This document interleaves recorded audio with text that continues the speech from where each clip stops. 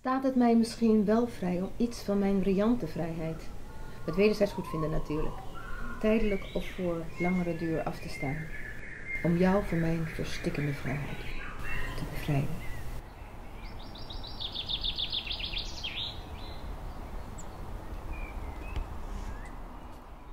When I wrote a poem, it just came by itself. I was thinking actually of my parents' situation more than Holland, because I don't know about that. I grew up with my parents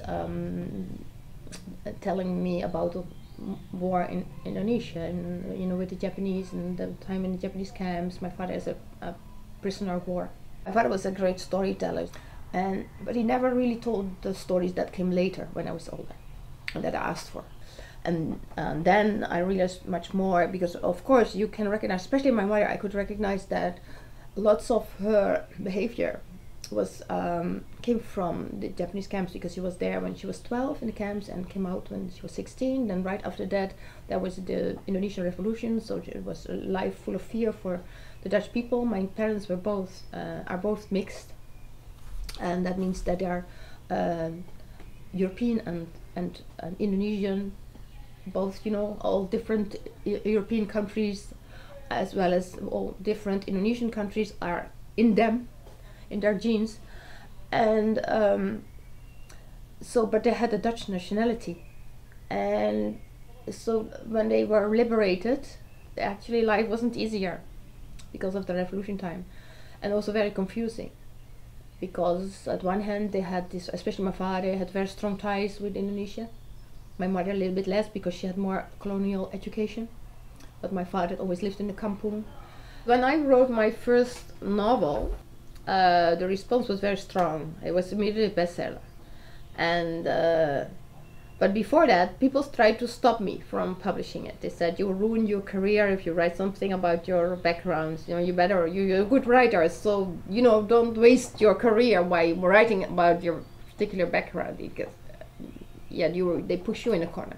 But then the book was what they wrote. The Dutch journalists, they wrote, that's an eye opener, and so you had the people who were incredibly happy with it.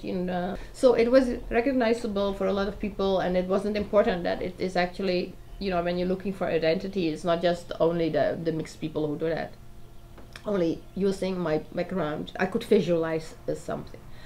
But I got I received like 20 letters a day from Indo people, but there were also a group of people who were trying to make fun of me, so that it was not important to be Indo. Funny thing is, the ones with the big mouths, one columnist, for example, lately in the last 5-7 years, he's only writing about his mixed background, and then he was making fun of me. And there are some more people who made fun of me at the time in 1983, but now they are trying to make a living out of their background. So I think every person, one day he has to face it. You cannot walk away. And at the time I thought, well, if you try to ignore your background, do it, but don't blame me for opening up, because I wasn't busy trying to find my own identity, because if you do that, you can't write about it. You first have to find out, and then you can write about it. And I thought, well, I am a psychologist, and I had help from being a psychologist to find peace and balance in me with all the differences. And I didn't even have time to have a problem, because I wrote one book after another, and I was making films, and successfully. So it wasn't a problem. I was traveling. So, but what I noticed, and that I didn't like, is that whatever I made, there were always the press. Now they knew how to put me in that certain corner. It was always my identity search. So they were right when they warned me that once you do that, they put this stamp on you. Like before I had the stamp being Indo, and then I had the stamp being searching for my identity. I don't think I ever lose that. It's interesting that people always like to label you, and the good thing is that I don't care, because I know that my book still is, helping people. Still, women come to me, and men too, actually, more and more men also, and also third generation men. Lately, I was signing books. There was a boy, and he could hardly speak out of motion, and he said that my book helped him so much. So I can help other people by writing a novel that can help them because of my two professions together. So that's why I wanted to write a novel.